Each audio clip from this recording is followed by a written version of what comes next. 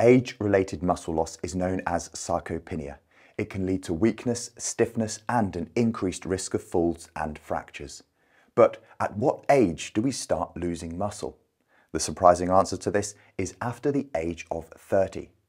After the age of 30, you begin to lose as much as 3 to 5% of your muscle per decade, and most men will lose about 30% of their muscle mass during their lifetime. Women lose slightly less.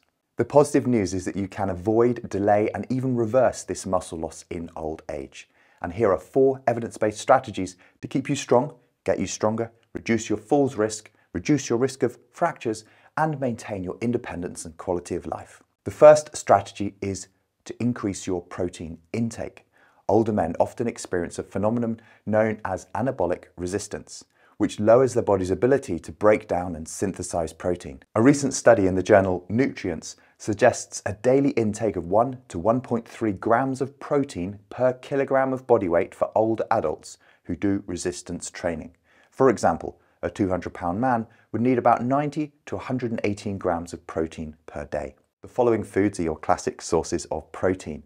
Meat, fish, eggs, milk, beans, lentils, cottage cheese, and tofu are some examples. The next strategy is PRT, Progressive Resistance Training.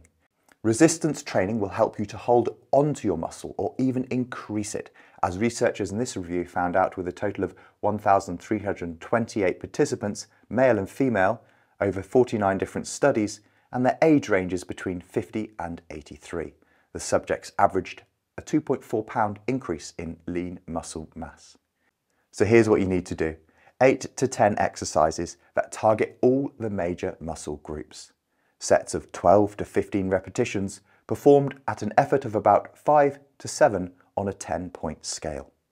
And you only need to do 2 to 3 workouts per week. If you were to find this plan too easy, then you can increase the intensity and the effort that you put into each session. Now, the third strategy is a simple daily walk. It's no secret that walking is good for your health. The simple routine of a daily brisk walk for 30 minutes or more is one of the best health investments you can make. Walking has been shown to reduce back pain, improve balance, and help our brain and mental health. The final strategy is sleep. Having a regular pattern of adequate sleep will help you have enough energy for regular exercise, including the 2 to 3 resistance training sessions that we mentioned at the start of this video. When we age, it can be more difficult to achieve quality sleep.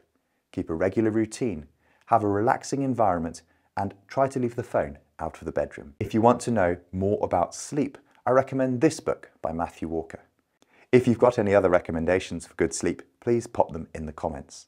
So in conclusion, as we age, strengthening exercises can reverse some of the negative effects of aging.